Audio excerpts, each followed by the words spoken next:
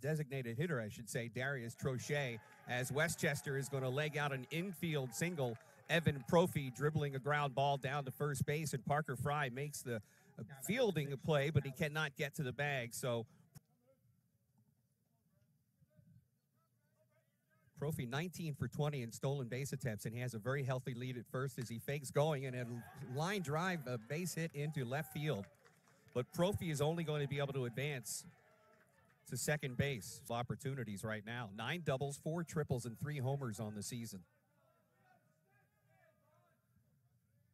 The 1-1 pitch. Bounces up there, gets away from Haverstick. He has no idea where it is. Francisco is going to cover the plate. Runners will advance, and the captain base at first with 1 out.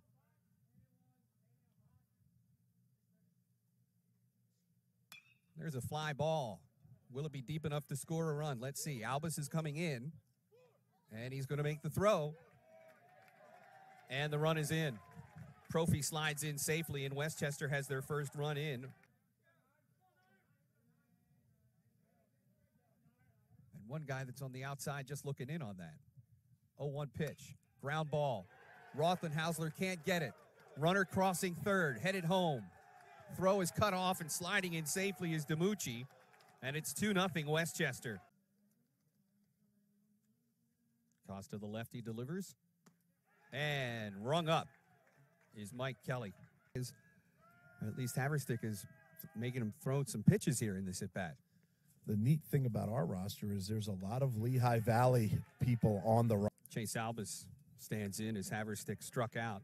That was Costa's second strikeout of the day. It's a 1-2 count on Chase Albus.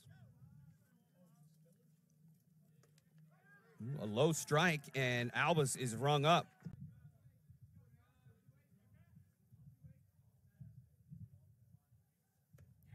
And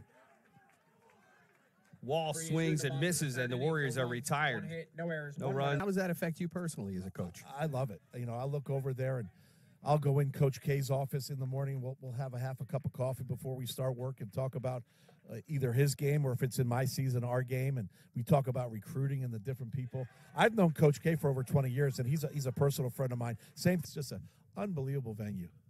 0-1 pitch on the way, and that is going to get down for a base hit. It might be extra bases as Kelly cuts it off in the corner. The throw is going to be cut off, and standing in with a double is going to be Evan Profi. Very small hole at the top of the fence. I'm not sure that could even... Oh, yeah, probably went off the net and rebounded in. It's a 2-2 count on Baccio, and they've got DiMucci caught in a rundown.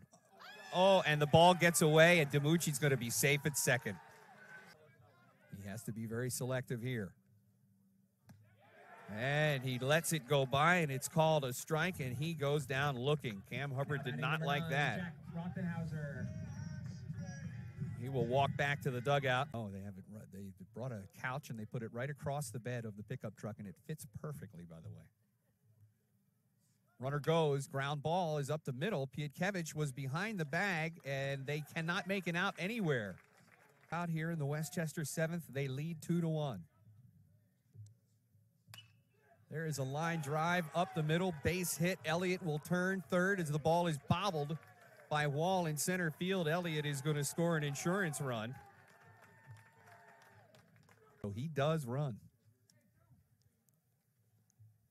Brito's pitch, ground ball. Zampella backs up on it, plays it, and then it falls out of his glove. Another run scores is coming in from third is Profi.